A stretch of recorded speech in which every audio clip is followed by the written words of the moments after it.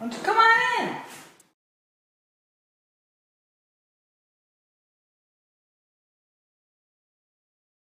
Hello everybody, it's Michelle Marie. Tony, I got Rusty next to me. He was laying where I got my fat ass, and I had to move him over a little bit so I could sit down.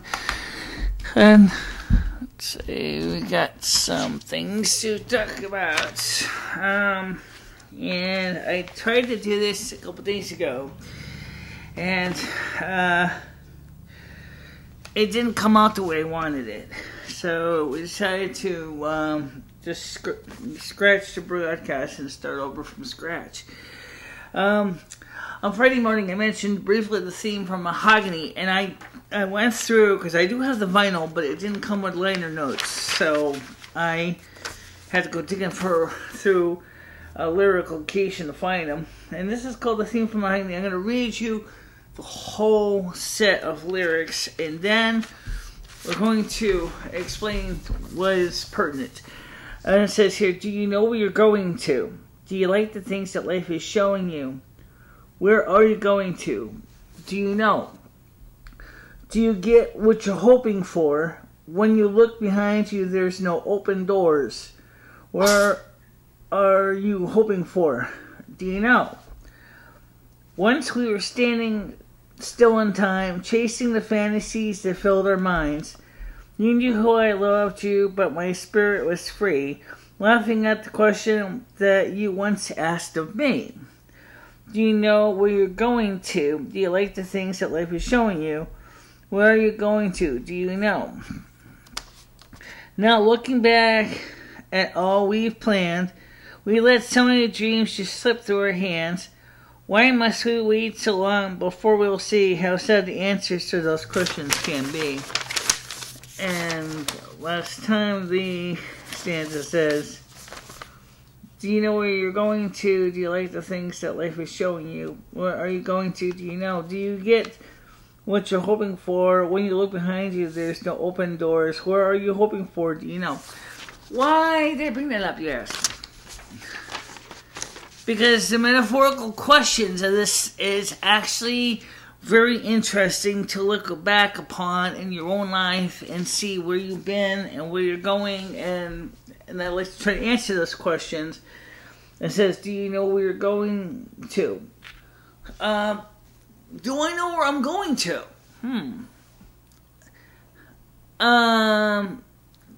Does anybody really know where they're going to? I know I'm going home on the other side when my chores are through. I'm going with Lomi, and that I can tell you is a bona fide truth. I've seen a lot of things in the past. I've seen a lot of things in my life that have been good, and some things that haven't been so much. But the future is honestly really kind of murky. I'm not a ability to search into the future and give you an answer to the future questions. I'd love to, but I'm not. As I said, I don't have the ability to see into the future. And then the next question is, do you like the things that life is showing you? That's a hard question. Do I like the things that life is showing me? I'd have to say that I've seen a lot of things in the good and the bad since this lifetime. I was born in 1968. I spent my first few years in the 70s and 80s. I was in high school. And in the 90s, I was in college. And I saw the world start to deteriorate more and more quickly.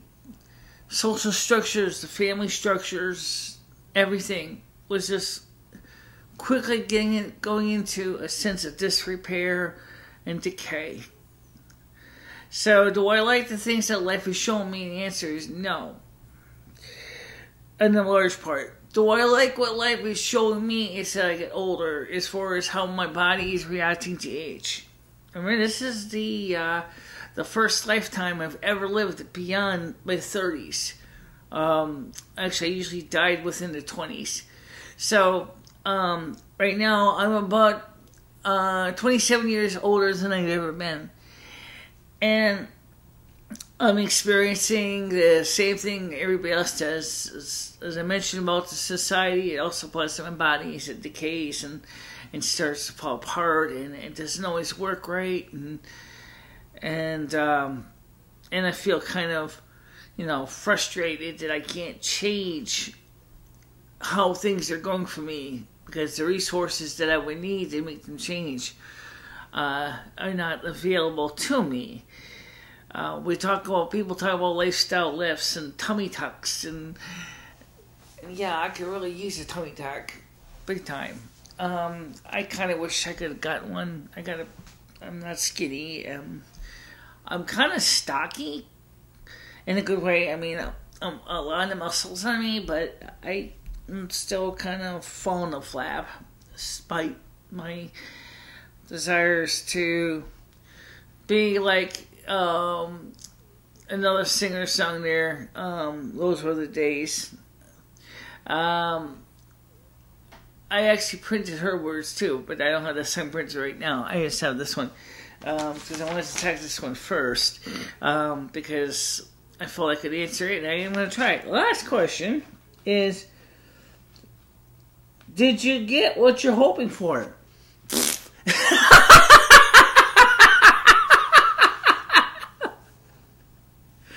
Now, I can't say yes and I can't say no. Did I get what I was hoping for? What was I hoping for? I was hoping to settle down, have a family. This is what I wanted to do in my life. I wanted to be a mom. I wanted to have a family. I wanted to raise children. I wanted to be something successful in my life. Instead of being a legally blind, handicapped individual who happens the only thing that they reach out to the public is through a YouTube channel. Nothing wrong with YouTube. It's a great resource, but it's not the same thing as saying, is this my lifelong dream? Well, a lifelong dream besides having a family was to run a radio station. A fully licensed AM radio station. That was my dream. But the Federal Communications Commission makes the application so hard to apply to get a radio station that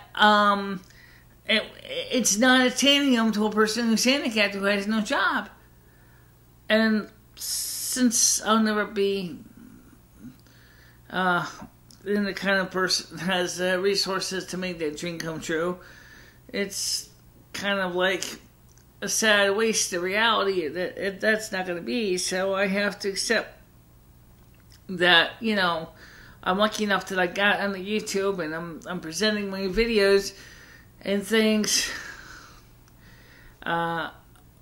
So yeah, I think I can say I had some mixed feelings to that question. I don't feel like I really got what I was hoping for. And last one, which is part of that question: when you look behind you, there's no open doors. There's no open doors anywhere in your life. Once you pass through those doors, the doors close and you can't turn away and go back.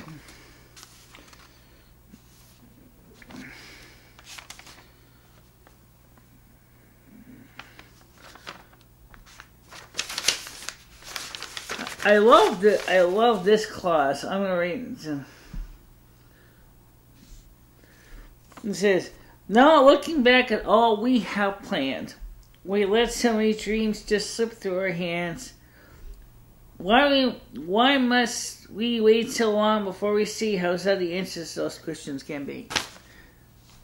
Yeah, they say, I like to say that foresight is 2400 and hindsight is 2020.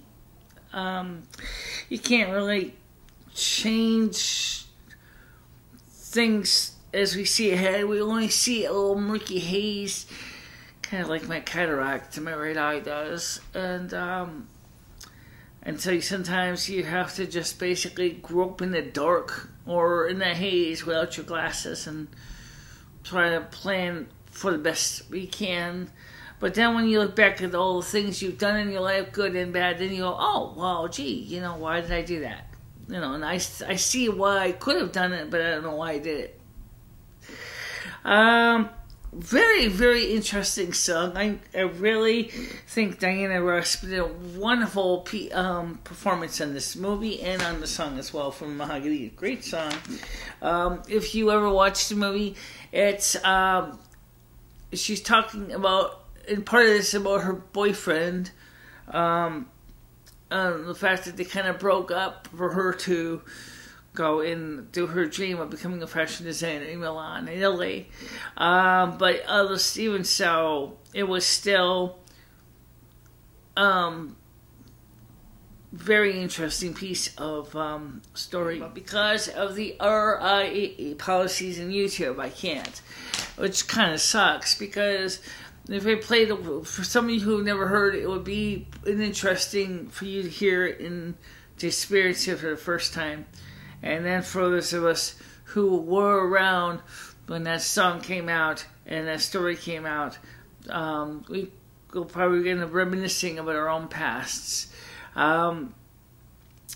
Most people don't realize is, besides doing videos on YouTube, I'm also very much into music, and I've always been that way. So yeah, if you ever listen to a piece of music that kind of just resonates with your heart, and you keep wondering why that is, and especially if there's metaphorical questions in the video or in the song like there is in this one, and you want to try to answer those questions, maybe you can help answer why you feel the way you do with that piece of music. I still love the accompaniment on it. I still love the way it's performed. I still like the way it's done, and it's a wonderful piece. Just like I love the one by Mary Hopkins, Those Were the Days. I love the way she did that piece. And likewise, last but not least, I like the song by Helen Reddy called Delta Dawn. I had a chance to take a look at the lyrics today as well, and I kind of didn't print those, but I thought they were quite interesting. Now, I don't know what the future holds. As I said, my future is... For me, to see the future is like me trying to grab around in the dark. Okay? I can't tell you the future other than what I have coming up for plans. So that's all I can tell you.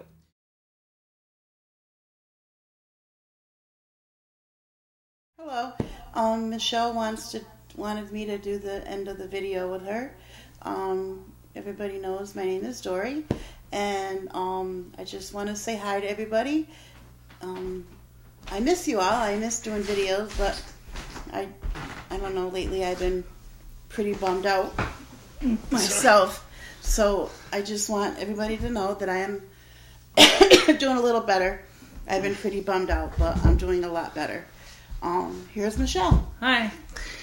As you know, I showed you that video I did a little bit earlier today about answering some of the metaphorical questions in this song, which is from the theme from Mahogany. Mm-hmm.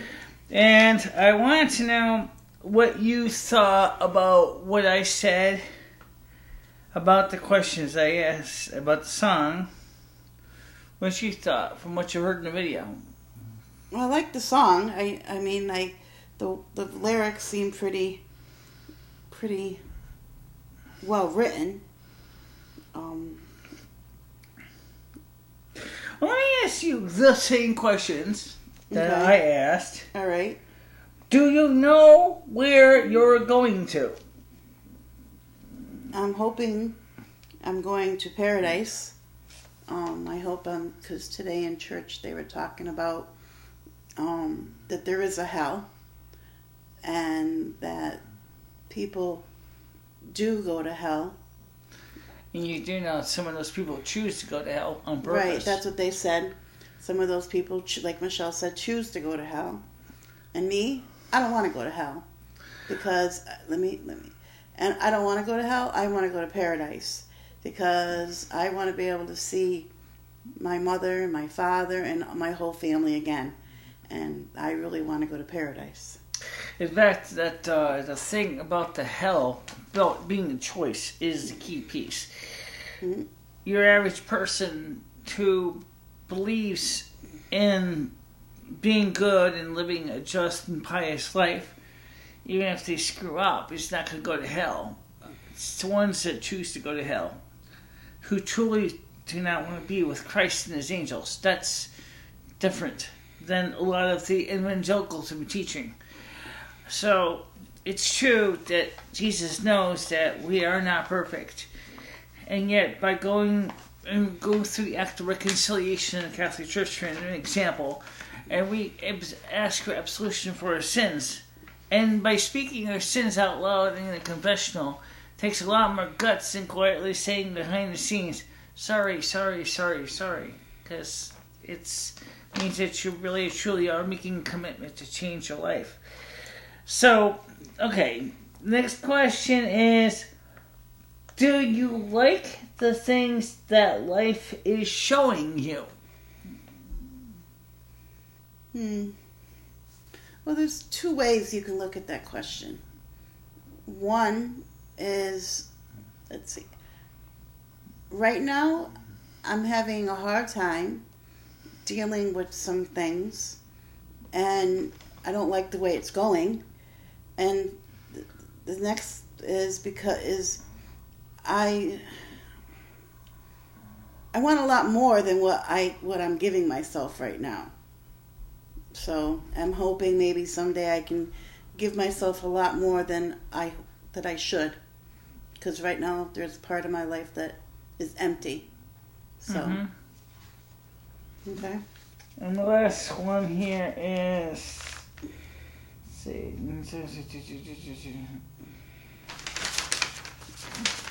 So Renegade did the same thing this morning earlier.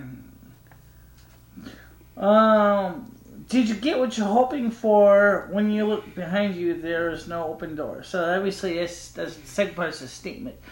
Do you get what you're hoping for? Did I get what I'm hoping for? Yeah. Not yet. I haven't reached that point in my life yet. I'm hoping soon I reach that point in my life that I get what I'm hoping for and I can get what I want and where I want to be. Okay. Now, based on watching my video clip earlier in my answer to that question, you noticed I couldn't help but busted out laughing at that question. And I bet you probably wondered why. But she was doing the same thing in the bedroom watching the video clip too. So, maybe we have to ask you a question why you probably thought that was funny, because I was giving a good belly laugh at that one. It just caught me funny the way you answered it. It was really cool. I mean, I think the reason because when you're a kid, okay, and this is applies to anybody, you know, you have a goal in your life, what you want to do when you're a certain age, you know, and then you get to be that certain age, and it's like, oops, that didn't go too well, or yay, it went perfect. I think it's more like the second one is the more likely to cause the situation. Or it doesn't quite work out the way you expected it to. I think that's why I was you heard me laughing like a maniac there. It was because it seems like we always kind of try to focus on doing something with our lives, and then our lives don't work out the way we expected them to. For example, okay, let's talk about when you were younger. Let's say high school, because at least high school you kind of got an idea what you're aiming for future. What did you want to be doing after high school? I wanted to be a hairdresser. Okay. But I never thought that I had what it took to be a hairdresser. I never believed in myself that I can go ahead and do it. And then I wanted to be, when I got out of high school, I tried a CNA 3 times, and the 4th time I made it, and because I made it because of my mother. I felt my mother's spirit with me. Mm-hmm. So I always wanted to be a hairdresser, but I never gave myself enough credit to go out and do it. Well, that's may not be too hard to go ahead and try to do it now. I don't want to be a hairdresser now. There's too many out there. Well, I wanted... What did you want to be, Michelle? I wanted to be a housewife, actually. Lumi, what about you? I don't know. I never really thought about it. I was so focused on just trying to survive in Campy. And And then, of course, living on my own and studying to be the Snow Queen of Finland in the Kamppi area, I didn't really think much more about what I was doing than my studies in sorcery and washing a lot of dirty dishes and plates at the tavern I worked in. Yeah, I've done that job. Yes, I know you have.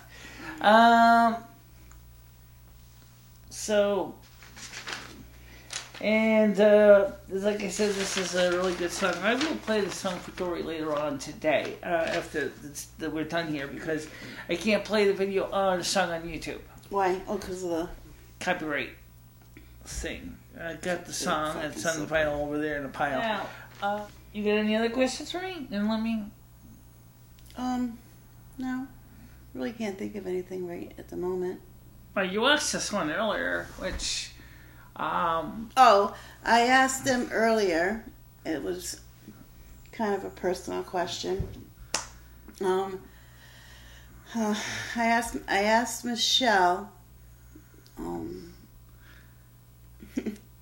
kind of embarrassed to answer it on TV. I'll actually answer for you. I'll say what the question was she asked me. She asked me, she said, were you ever a boy in any of your other lives? Yes, that's what I asked her. And I get told her the truth is, to my memory, the last time I was a boy, I was a Roman centurion in 5 AD. Lumi was been more of a masculine figure throughout her most of her life. I would say her because she is androgynous, but she is a masculine spirit. So she does... she can wear the jeans or she can wear the dress. It really doesn't matter. Except as a woman, she's much more. She's not as good. She's not as successfully integrates into the woman's world. Whereas for me, trying to be a man doesn't integrate in with the man's world. It just happens to be that my soul is predominantly female and hers is predominantly masculine, right?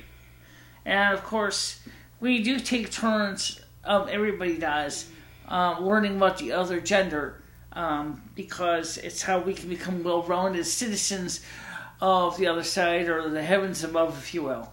The only people who really do not get a chance to do this are those souls who go through the left door. You probably know it as hell, because they are given their job orders by the demons, and then those people don't have a choice of what they're going to be. And that makes people really frustrated and really angry. And then those people, of course, they are infused by evil anyway, tend to lash out at other people because of the suffering, which is self-inflicted because they entered the dark realm voluntarily. In other words, nobody is truly born evil. Okay, I must point that out. It's a decision that occurs over lifetimes. Some people choose to go for the dark forces, and other people choose to go for the light forces. You want to talk about the 1111 portals set by Rebecca Messenger. Yeah, I will bring this up real quick. Rebecca Marina Messenger was asked by Mother God to open up several portals around the world, specifically to allow for the Dark Souls a way to get out of hell card for free. Basically, it works like this: is that when a Dark Soul has a chance to want to go home, it's really hard for them to go home because the forces oppressively keep them here. But with the portals that were opened, is that everybody, because with Divine Mother and Divine Father, God love you so much, are giving them a chance to return home with no charge, pro bono, free. And this includes, of course, pets, our favorite dogs and cats, which are also souls and may have been trapped here, are also being given a chance to go home as well. So all the souls that can are leaving this earth because of the equivalent of Ragnarok that's coming up, or better known in the Christian world as Armageddon. for those of us who have not yet been gathered in the clouds, as it says in the book of Revelation, we have to just roll with the punches with it. But please note that Mother and Father God, regardless, will always be there and protect you from the evil forces. As long as, and this is always key, that you willingly allow Mother and Father God to work on your behalf. They can't force the issue, but you yourself can always ask for their guidance and protection. Right? And that kind of goes in a little bit different topic than that song video, but still. Any other questions? No. Okay, see you later. Bye-bye. Bye. Have a nice night.